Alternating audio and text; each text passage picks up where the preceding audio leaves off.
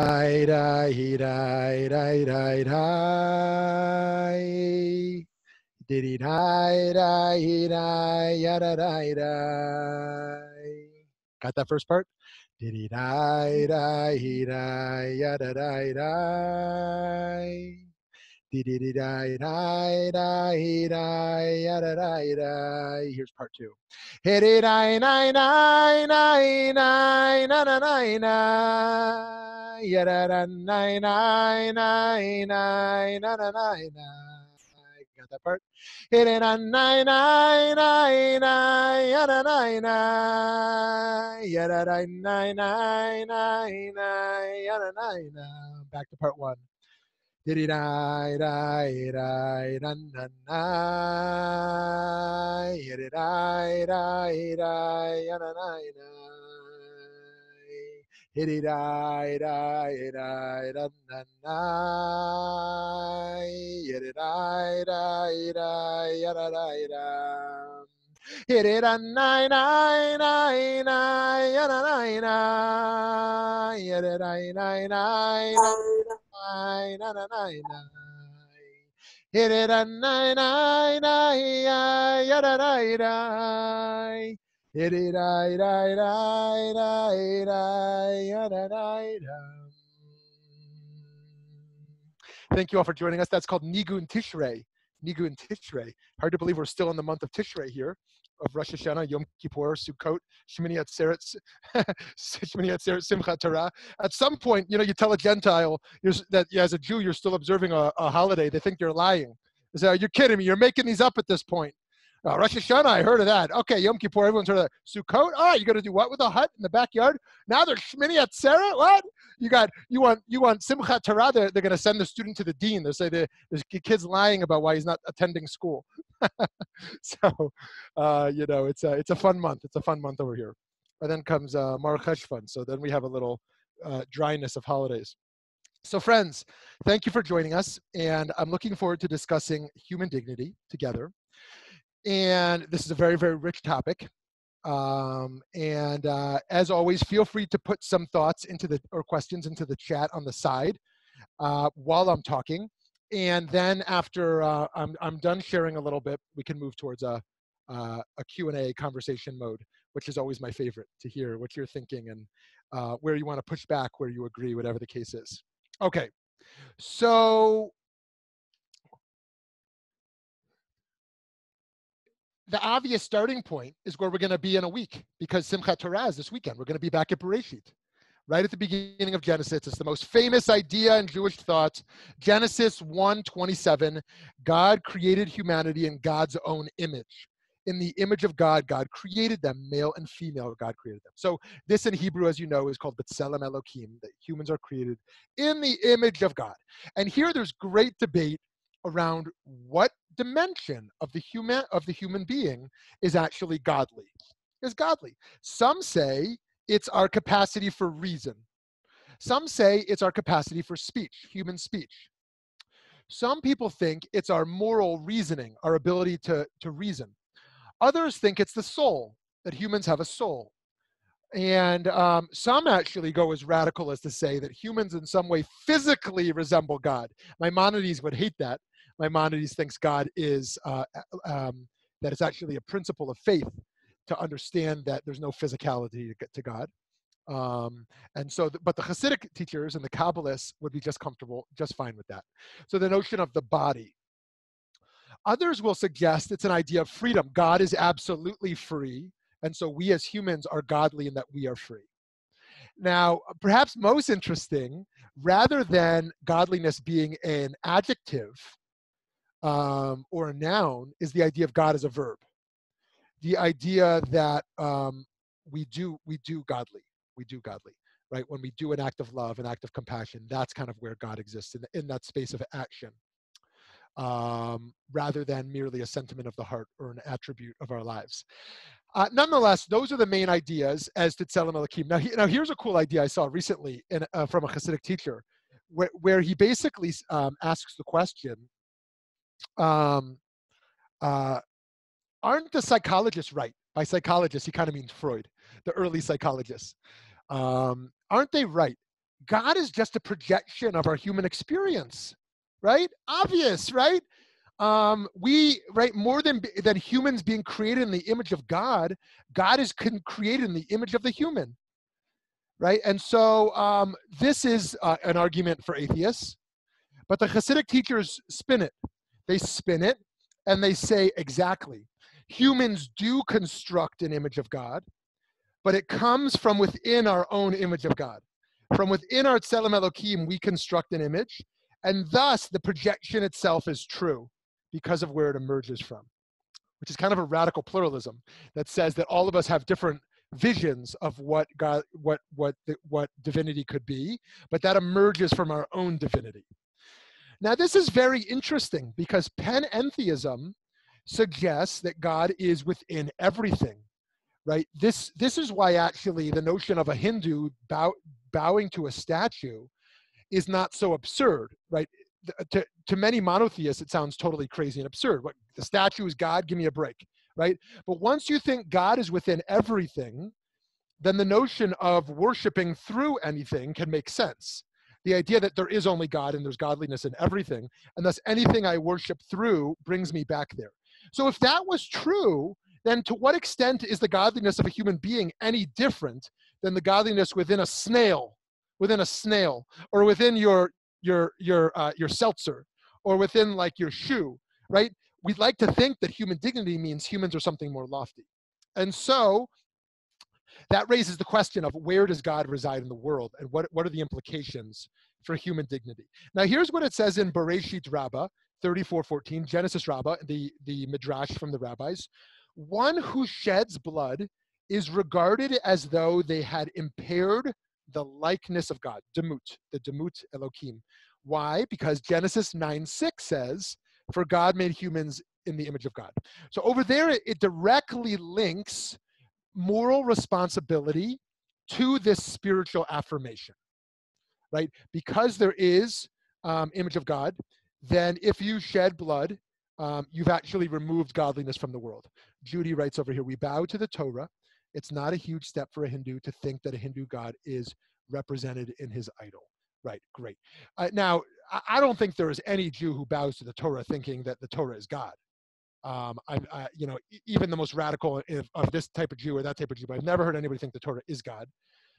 Whereas the Hindus really do believe the statue is God. It's not even a channel. It's not a representation. It's not a message. It's not a book. It is God. Now, if you ask the Hindu cab driver, I've been to India. If you ask the Hindu cab driver, I asked every cab driver in India I talked to, if there are multiple gods, they say yes. What do you mean? The elephant is God and the statue is God. There are multiple gods. But if you ask the Hindu academic, they will tell you that there is a unity. There is a unity to all of that. There's a Godhead, as they would say. There is a oneness to all of it. So some actually argue that Hinduism in its most intellectual form is actually monotheism. But no doubt for the layperson practicing Hinduism, it is a polytheism. In any case, Judy's point is helpful because the idea of worshiping, the idea of something being holy or sacred, such as like a Torah scroll, that we treat as something elevated, is something that can help us understand this idea of more holy objects.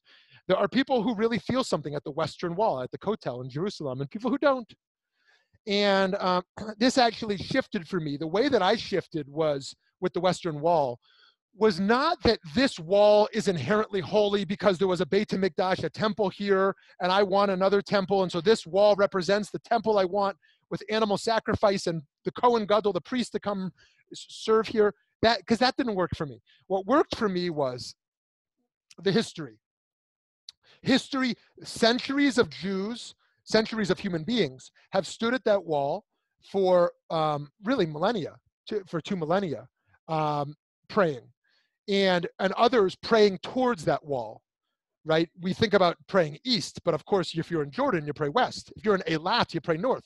If you're in the Galilee, you pray south. You pray towards the wall, right? And so the idea of it being a space that has contained that history and that presence is itself, I think, something I find to be powerful.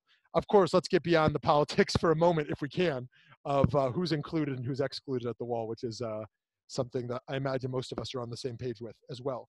the accessibility issue on many levels. It's not just a gender issue. It's also, they recently banned they banned seeing eye dogs. What, the blind guy wants to come to the hotel with his seeing eye dog. So it's not fitting to have a dog here. Whoa. That, I was very disturbed by that. I don't know if they changed that or not.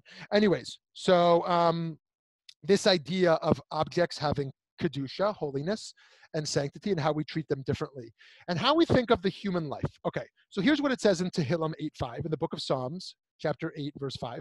You have crowned humanity with glory and majesty. The Hebrew is kavod vehadar ta'atrehu, right? Humans have been crowned with glory, in a sense, right?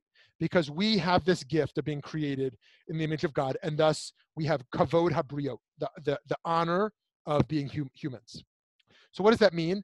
It says in Pirkei Avot 6:11, the ethics of the ancestors, all that God created in the world was created exclusively for God's glory. So this is about God according to that source.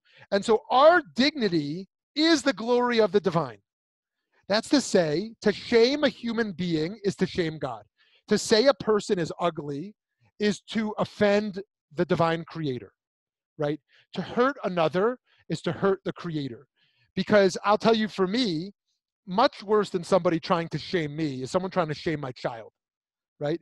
You shame my child and I feel the pain much more, right? And so, so too, if we thought of it that way for God, if someone says, oh, I don't believe in you, God, we might imagine that would be less hurtful, so to speak, if God has emotions, than someone who actually shames another human.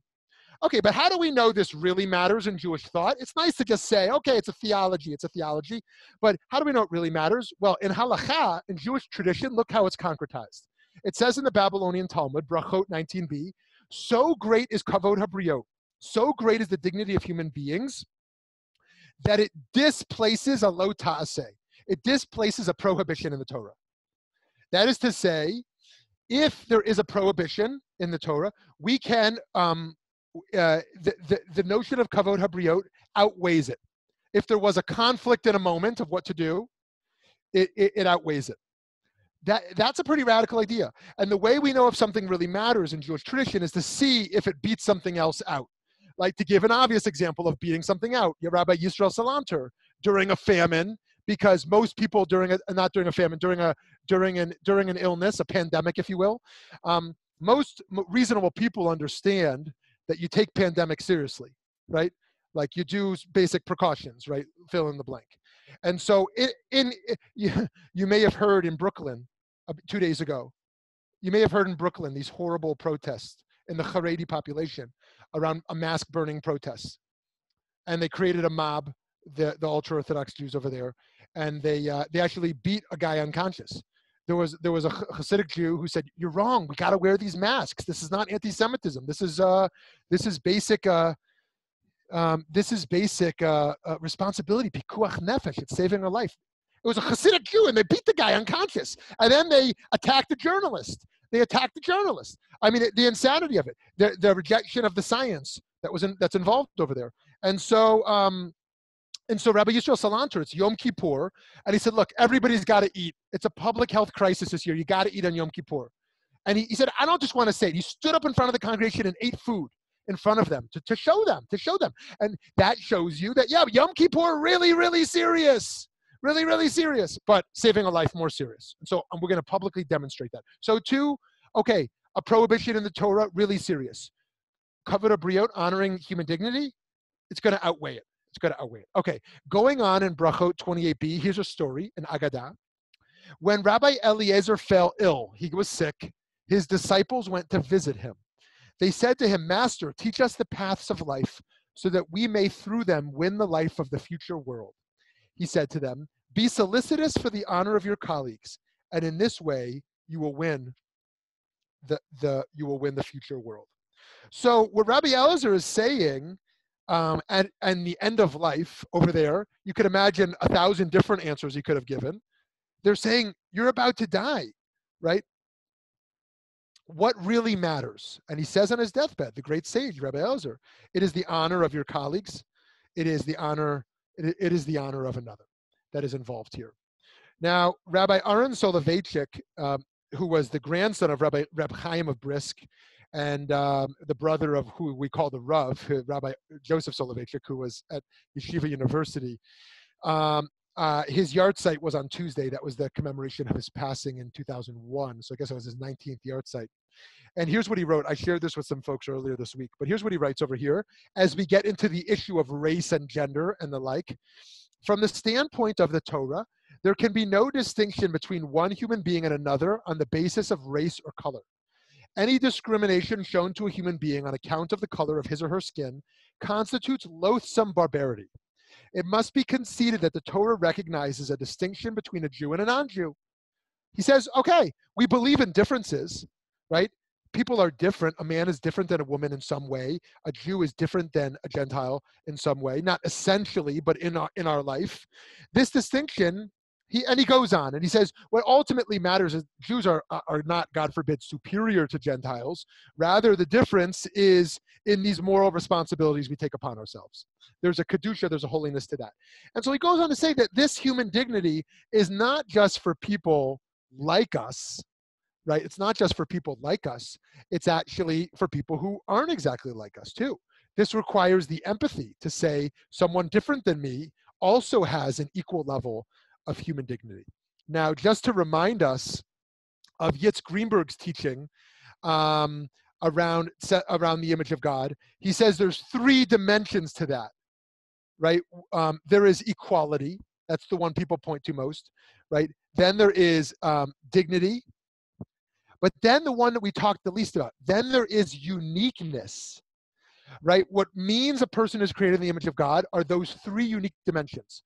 That all people are equal because they all have this, that all have dignity because of this, and thirdly, that each is unique. Now, we might thought because of the uniqueness that we aren't equal.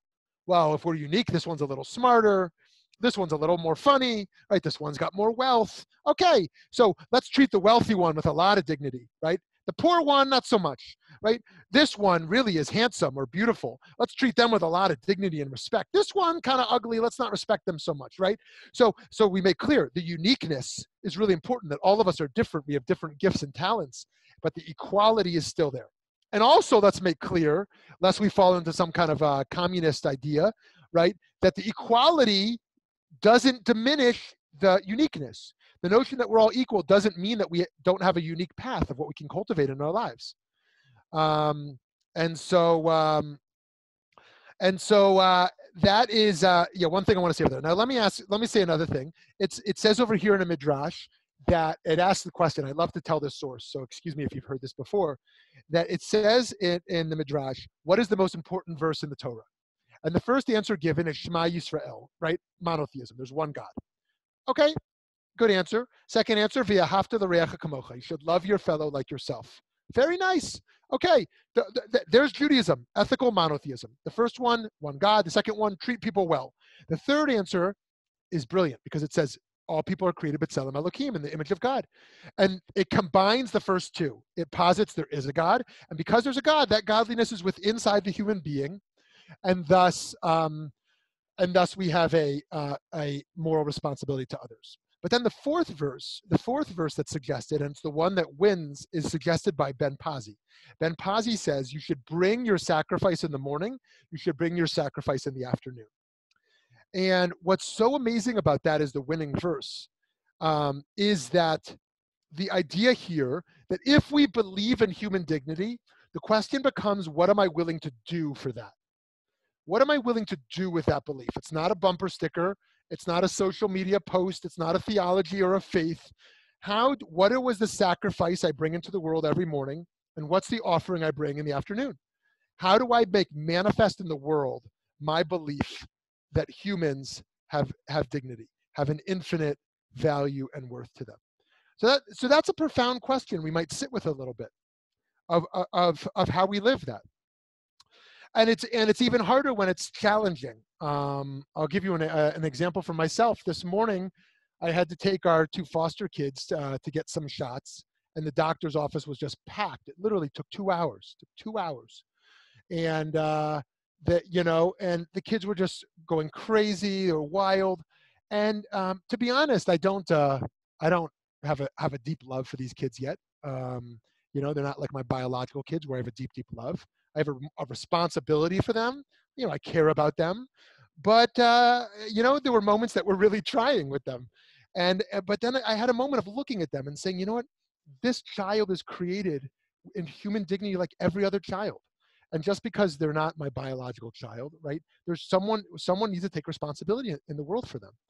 And that's when it's challenging, when our patience is tried, when we don't feel a love for someone, and yet we're in a moment where we have to serve. We have to serve anyways. We all have these moments where we have to restrain our instincts to be sure to honor the dignity of another. Perhaps for you, it's also trying in customer service. You've been on hold for an hour. You say, "Geez, Louise!" I think I'm either my uncle or my grandmother used to say that. "Geez, Louise!" Yeah, yeah. You know, you've been on hold for an hour. The person doesn't know anything. And then they drop the call. They drop the call after, oh my goodness, you got to start the call all over, right? Now, the first thing I said, write my number down. And so if you drop the call, you're going to call me. I'm sure, you know, but that's where we're tested. Customer service, you know, do we see the human dignity in such people? As they say, more than anything you teach your child, they are listening to you when you're on your customer service phone call. You know? So, okay, here's what Martin Luther King Jr. says. I look forward confidently to the day when all who work for a living will be one with no thought to their separateness as Negroes, Jews, MLK loved to talk about Jews, Negroes, Jews, Italians, or any other distinctions. This will be the day when we bring into full realization the American dream, a dream yet unfulfilled, a dream of equality, of opportunity, of privilege and property widely distributed, a dream of a land where men, he spoke more about men than women, but that was the way people spoke philosophically, but there's a lot more to say about that, where men will not take necessities from the many to give luxuries to the few. A dream of a land where men will not argue that the color of a man's skin determines the content of his character. A dream of a nation where all our gifts and resources are held not for ourselves alone, but as instruments of service for the rest of humanity. The dream of a country where every man will respect the dignity and worth of the human personality. So this plays out in all realms. It has to do with beauty. It has to do with wealth. It has to do with gender. It has to do with race. It has to do with the self, because perhaps the biggest problem of all is self-respect, right? Kavod, habriot, human dignity, that someone carries that themselves, right? To truly look in the mirror and rather than see our regrets and our imperfections, to see the image of God in the mirror. Not in a way that gives birth to some arrogance or entitlement, but to a responsibility, to a love that then can channel over to others. It's been said many times before that those who don't hold self-love are some of the most dangerous people in terms of how they can treat others. Okay, so what's the test case? Here's a big question, and I'm sure we'll come back to this later. Can you lose your Tselem Elohim? Can you lose your image of God? Can you lose it? What if you're just a horrible human being? You're just a horrible human being. And so, and here's a related question. What's up with all those lawyers who defend these, you know, rapists and whatever? The right to the fair trial, right? What do we believe in terms of a judicial system of rights? You know, and what do we believe in terms of what prison should look like for people who have been found guilty of horrible things? Now, here's what it says in Deuteronomy 21:23. The one convicted of murder has to be buried very quickly. That's the halakha. You have to bury them as fast as you can. Why? Because they're also created in the image of God. Which is to say that even the one who has done something horrific is still to have a proper burial and for it to happen as quickly as possible. Now, we do see in Jewish thought the idea that one can diminish the divine character of the human self. Maimonides writes about this in Hilchot Teshuvah 8:1, that if one cultivates their virtues and diminishes their vices, they become more godly. And one who does the opposite doesn't work on becoming more merciful and more kind and more charitable and more giving and more loving, and doesn't work to restrain their impatience and their entitlement and their gluttony and their waste and whatever the case is. They just live recklessly. that that the latter actually becomes less godly. Nonetheless, the rabbis say, based on that verse in Devarim and Deuteronomy, even someone who has done horrible things has an element of godliness that can't be removed. Now, this is a big idea, a complicated idea, and it plays out in some complicated ways in terms of what the implications would be for this. How do we view our enemy? How do we view our enemy? So let me give let me give an example of how this played out. I was involved in a conversation 20 years ago. I mentioned this case, so maybe you've heard me mention this before, where there was a really bad earthquake in Iran. If you Google it, you'll see the numbers. Something like tens of thousands of people. I don't know if tens of thousands were injured or tens of thousands died. It was like just this incredibly horrific earthquake in Iran. And the American Jewish community, as we always do after natural disasters, tsunamis and the like, raised money. And the Iranian government turned down the money. Jews, we don't want your money. Jews, you think we need your money? And so now the board had an issue. They said, we have two options. We could say, you don't want our money, forget you. We'll take our money somewhere else. Or we could give it covertly through a back channel and hide that it was Jewish money. Now, one side said, forget you, we don't need you. And the other side said, you know what? What matters more than what they think of us is the fact that those victims need the help, and they're created in the image of God as well. Now, it's an interesting debate, and it's something to think about here. Now, here's what I will argue. What I would argue is that one can lose their social dignity, although they can't lose their human dignity. Now, what does that mean?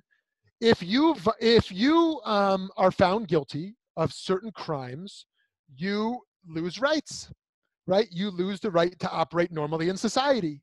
If you're Bernie Madoff, or you're a killer, or someone else, someone who has created harms, has been found guilty, you have to serve your time.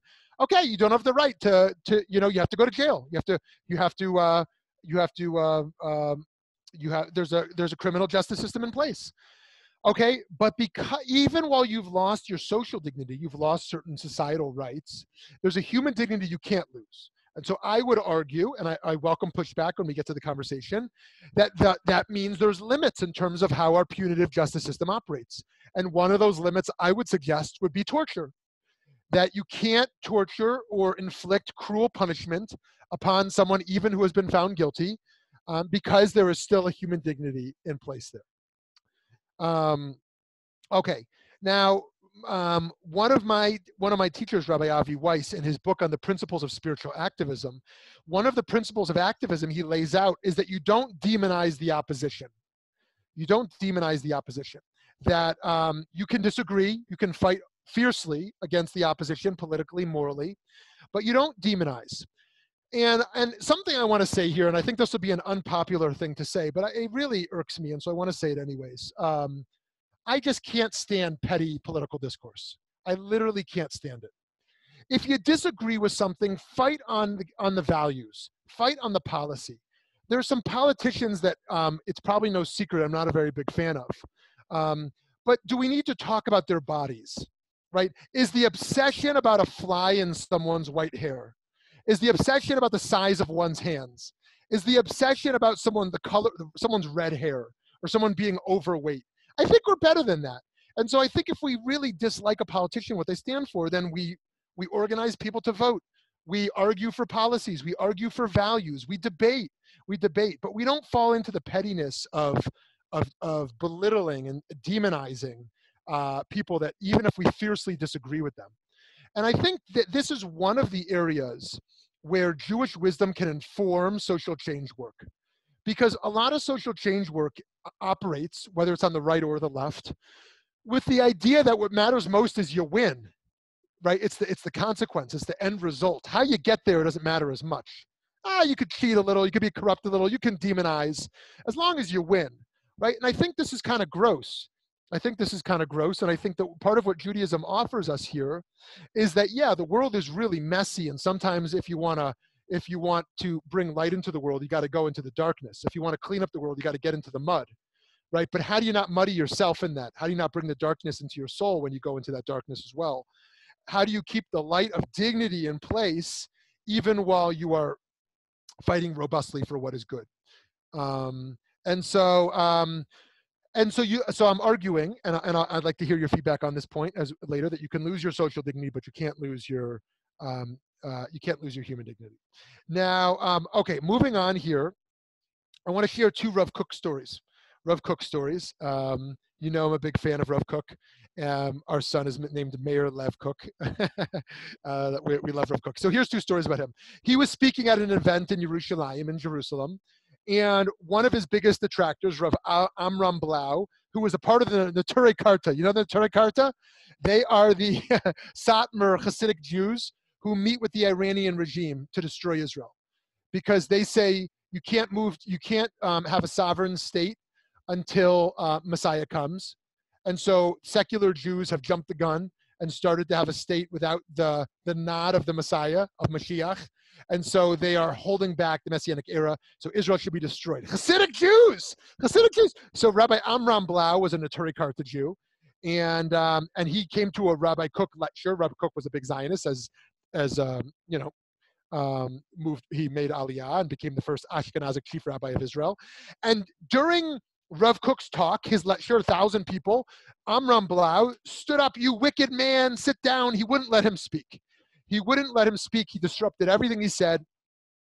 And so the police dragged him out. Now, of course, this is pre-state Israel. So this is British police. The Jews didn't have the sovereignty or the right to police themselves in the land. So this was British mandate Palestine and their police forces. And so they started to drag him out. And Rav Kook stopped his lecture and went over to the police car and said, "I will not continue my lecture until you let this man go. Until you let this man go." And so he said, "I don't care how bad he disses me or disrespects me. The disrespect on me has no bearing on how I would still advocate for him." Here's another case where he does something similar. Yeah, thanks for that, Eddie. Go after the concept, not the person. And Judy, go after the behavior, not the person.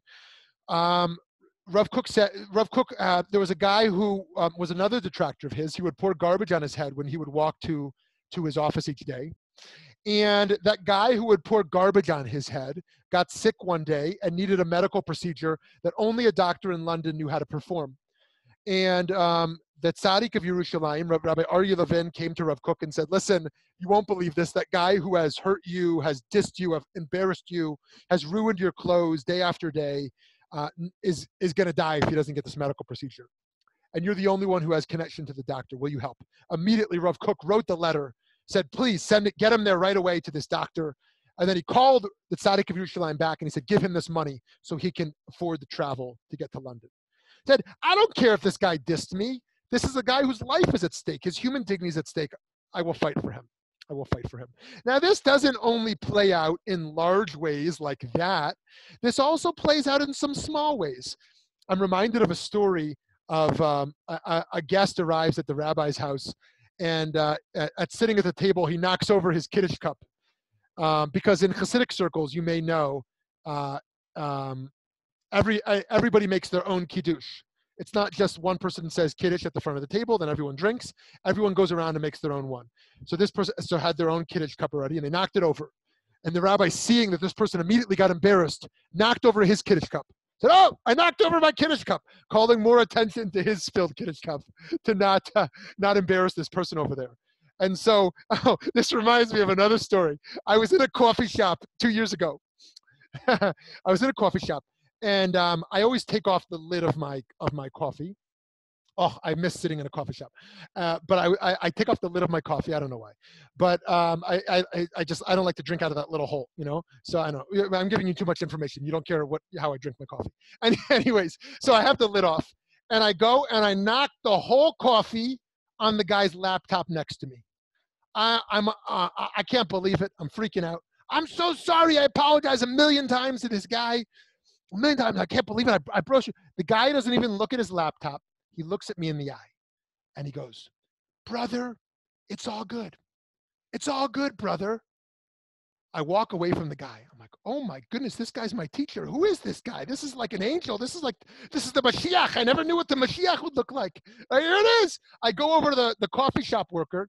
I say, you won't believe this guy. I just knock over a whole coffee over his laptop. He doesn't even know if it's okay yet. And he says, brother, it's all good. She says to me, oh, that guy? He's also in the God business, just like you. I said, what do you know about me? She says, oh, we listen to all your conversations over here. We know you're a rabbi. That guy's a pastor down the road. I go back to the guy. Now he's a friend. I see him all the time. Thankfully, his laptop was okay. But in that moment, this guy, instead of running out of his car, hey, you just rear-ended me. Who the heck are you? You know, you just spilled as most of us would do. I certainly would do. I'd be like, hey, what the heck, man? You know, instead, he instinctively said the dignity of this person matters more than my laptop. I mean, it's such a hard level to think about, Here's another case. Rabbi Yisrael Salanter was doing the Tilat Yadayim. He was washing his hands before motzi, before eating challah, and his students noticed that he used such little water. He was like just dropping it on his fingers instead of using the whole cup. He said, Rabbi, what are you doing? Such little water on your hand. He said, look out the window. What do you see? They say, nothing. There's just a guy out there. I said, yeah, but what's the guy doing? He said, he's got a bucket. He said, this water here, we get it because that man walks up the hill to the well and fills up the bucket of water. I'm going to use as little as I can. So that guy doesn't have to walk up the hill in the cold weather out there, right? This is the issue of the dignity. Another story, Yisrael Salanter, the most famous one I love to tell, that he was asked to give hashgacha certification to the matzah factory. And after inspecting it for hours, they said, no, will you give us your hashgacha? The whole city is relying on this matzah for Pesach. I said, absolutely not. They said, what did we do wrong? Did we bake it we baked the flour too long? Did we put too much water in? What did we do wrong? Was it more than 18 minutes, the requirement? So he said, no. You see those women back there making the matzah? They're overworked. They haven't had a break since I've been here. They're practically bleeding on the fingertips. This is not kosher matzah, right? The issue of seeing the dignity of people behind. This is what we call invisible people. Invisible people, the people who are not seen that we help others to see, right? The cries that aren't heard that we help others to hear. You know, there was an embarrassing moment for me a few years ago where someone came over for Shabbat dinner and they noticed that our challah wasn't covered. You know, what's the reason you tell a child, or you tell anybody really, because it's the most common answer as to why we cover our challah? We say, oh, we don't want to embarrass the challah. What? You don't want to embarrass the challah? Like, what do you mean? The challah's got feelings? Say, normally you say motzi before you make a blessing on a drink, but on Friday night you say your kiddush, you say the blessing over the wine before you say the blessing over the bread. So the bread might be embarrassed that the bread isn't prioritized. Might think, oh, you're making kiddush before me. What? You don't like bread anymore? Or you're dissing the bread?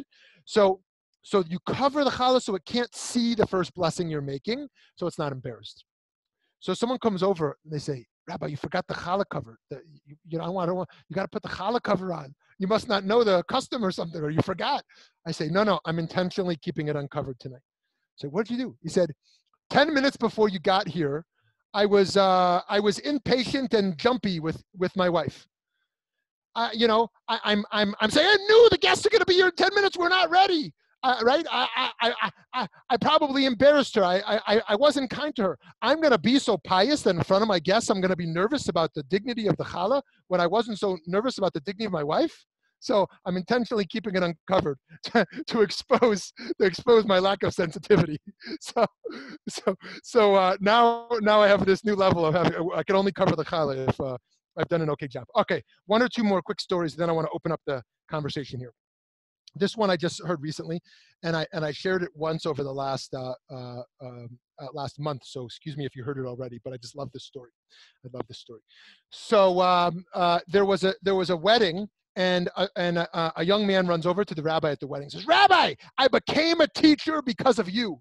Because of you. He did? The rabbi says, because of me? I'm sorry, I don't recall your name. What's your name? You know, have I met you? And the student says, I was in your class. You were my Rebbe in school. I was in your class. He said, oh, great. It must have been a good class then. He said, no, it had nothing to do with the class. One day something happened. He said, what happened? He said, one day a child ran in crying that someone stole his watch. Someone stole the kid's watch. And you know what you did, Rabbi? You closed the door. You closed the door and you said, you know what you said? You said, line up. No one is leaving the room until I have the watch back. Until someone hands over the watch, nobody's leaving. And Rabbi, my life was over. I was going to get kicked out of the school. My name was going to be defamed in our town, right? My parents were going to kick me out of the house. My life was over. I'd never get a job. I was going to be, I don't know what was going to happen. But then you know what you said? You said, line up, everybody close your eyes. Close your eyes, and when you pass me, I want you to drop the watch into my hand. And so you saved me. Everybody closed their eyes, and when I dropped the watch into your hand, nobody else saw it. You preserved my dignity. And the rabbi said, but that was you? And the student said, yeah, of course you know it was me. I handed the watch to you.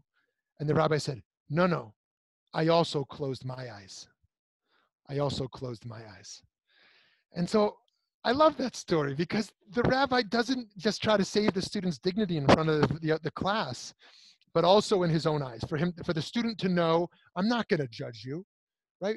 We run around judging everyone. Let's judge each other a little less. And let's be a little bit more gentle with each other. Everyone needs second chances. I mean, that was what Yom Kippur was all about, that we all need second chances.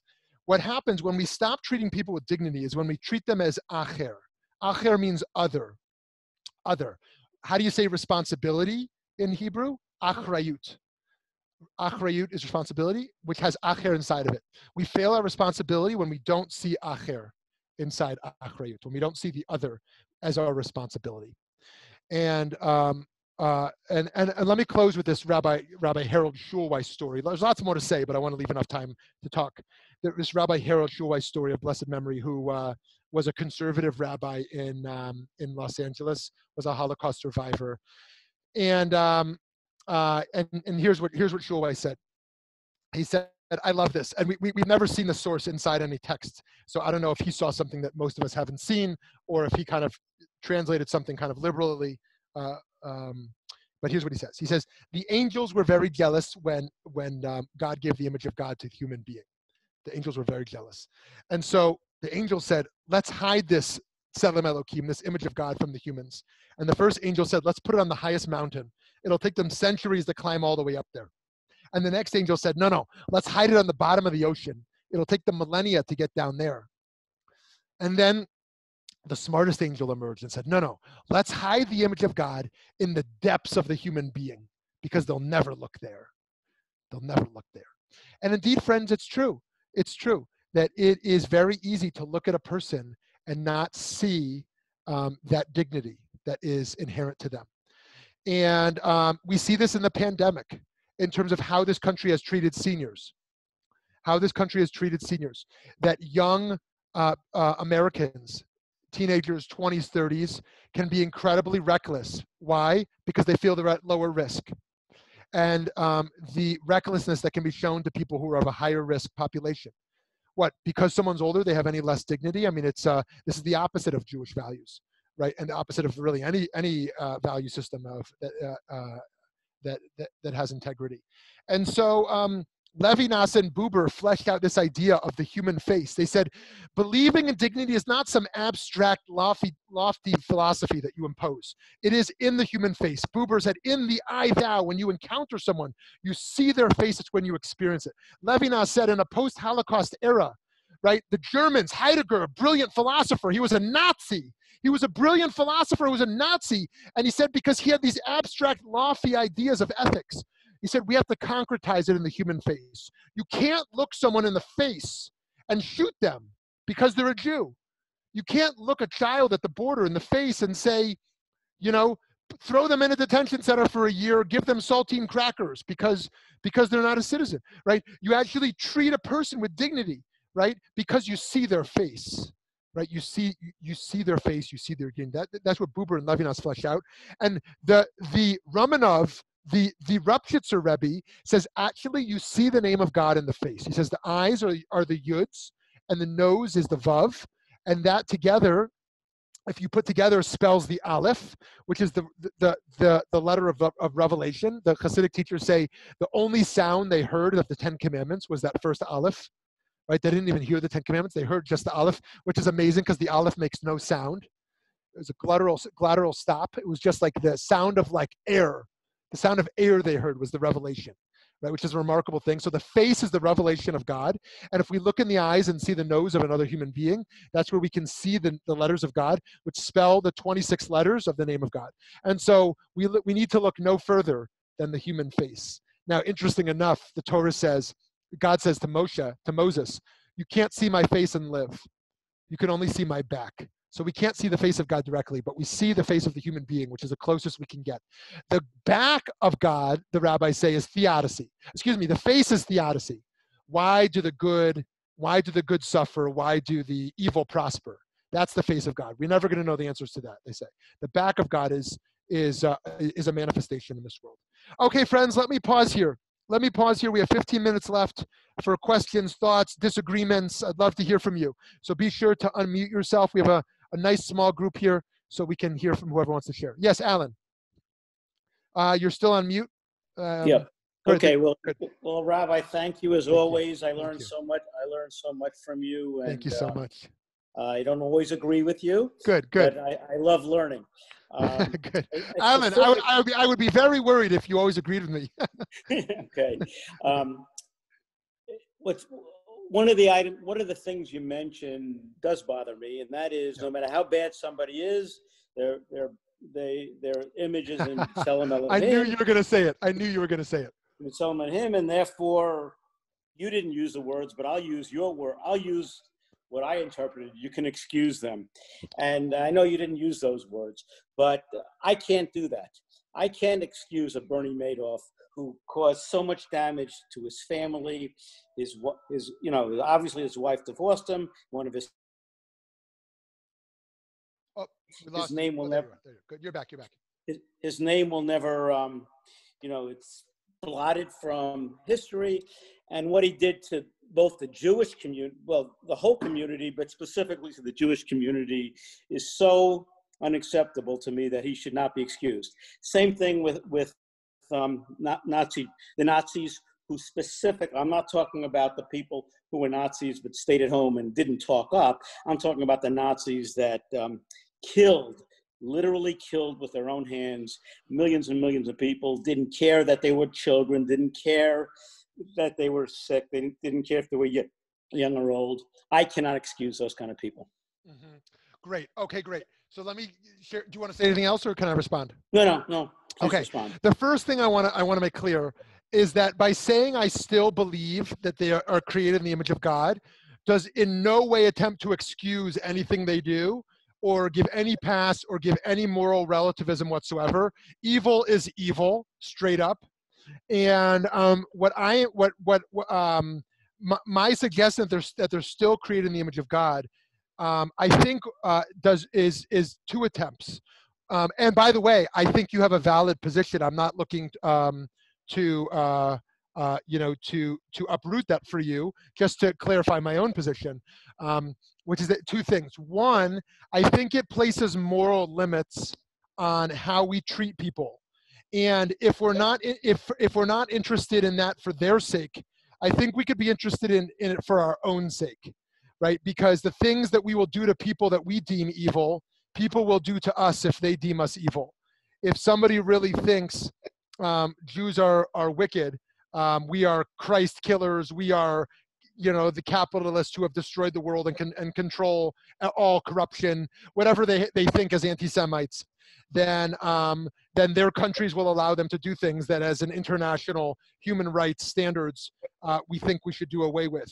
And so part of my issue of doing away with torture not only is still a concern for the human dignity of a person who has done evil things, but also an attempt to make sure it doesn't get done wrongly to the wrong people. That's the first thing I want to say, is kind of just like the moral implications.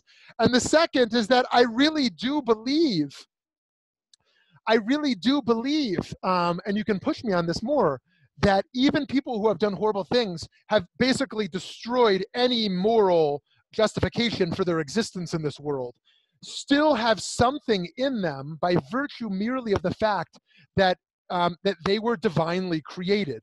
And being divinely created means there's still some light in them that holds back from them being irredeemable. And this emerges from the idea that any person can do teshuvah. Anyone can repent and change their ways, even people who have done horrific things.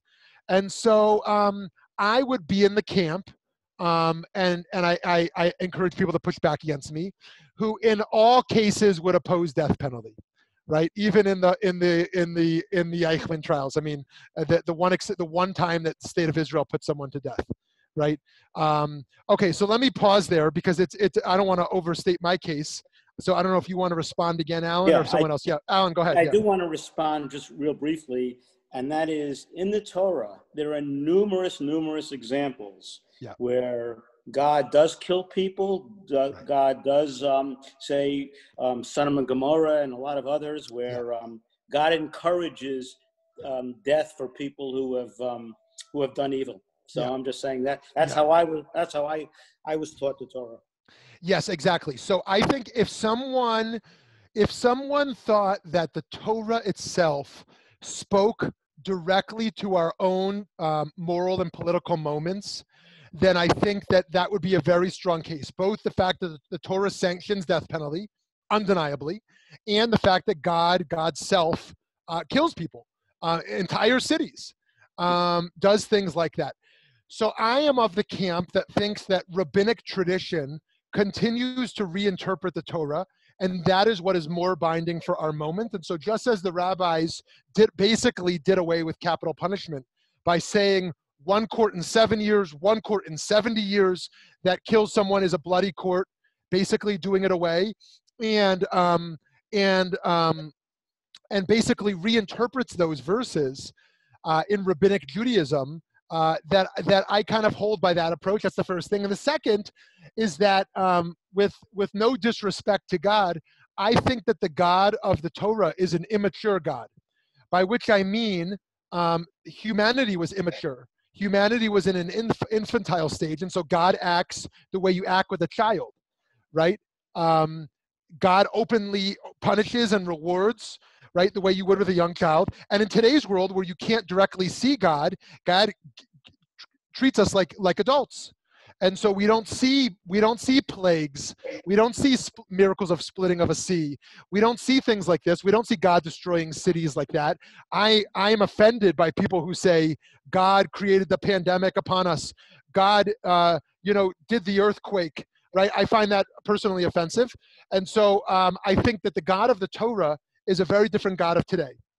But Alan, I want to validate your approach. I think there is plenty to say for the idea that that Hitler should be killed. Hitler has no dignity, no godliness to a person like that, and people of lesser degree as well. So that's my view, and I think your view has grounding as well. Yeah, thank you. Someone else?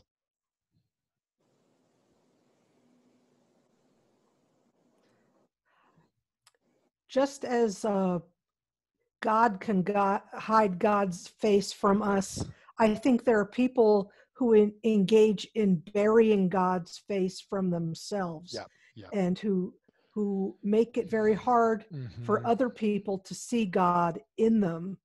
But I figure if Jacob could see the face of God in his brother Esau, and then we probably should work a little harder and dig deeper to be able to look into others' eyes and see God.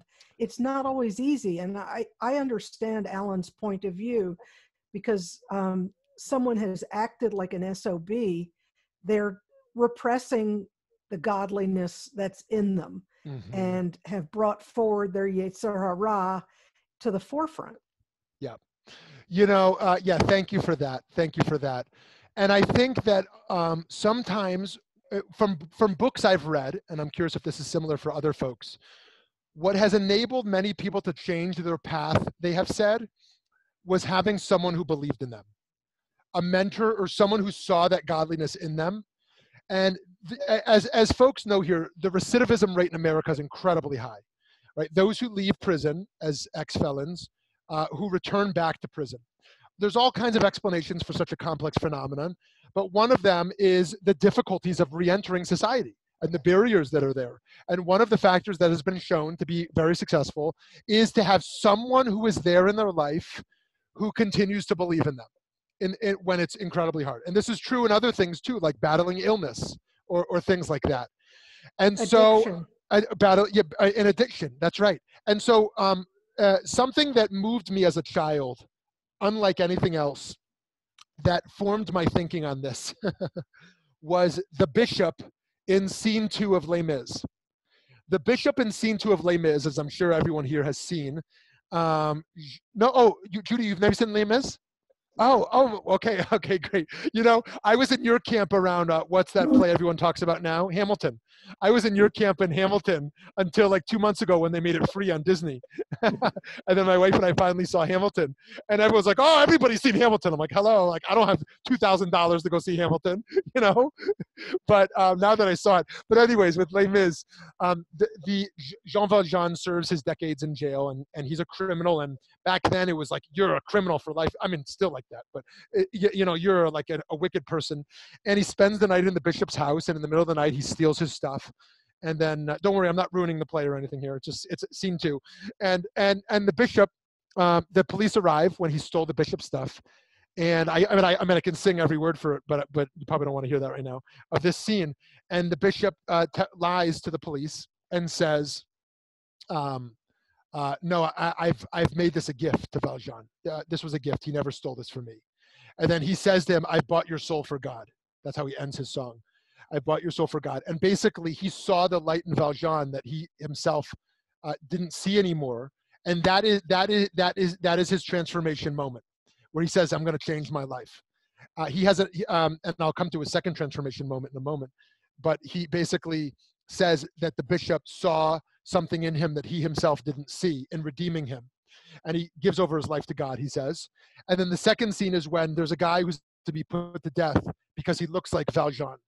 And he jumps into the courtroom and gives up the life he's now become a mayor and a prestigious person. And he gives up that life to be a person on the run again in order to save that person's life when he realizes the integrity he's ultimately about. And so I think you're right, Judy, that people, it's been so hidden from themselves. And so the role of a teacher, the role of a mentor, the role that we play in various capacities in our life to see the good in people that they themselves don't see. The role of a parent. There's this book we read our kids, which I love, about monsters, about how the little boy becomes a monster, but his mommy always sees past the monster. She sees her little boy behind the monster. And eventually that monster fades away and his face comes back, and how the reason he's able to come back is because his mother looks at him as that sweet little boy inside, not the monster he's acting like, right? And so I always cry when I read that book to our kids. In any case, I think both these truths are true. This truth that what Alan is saying here, and also what Judy is saying here. Okay, we have time for one more person.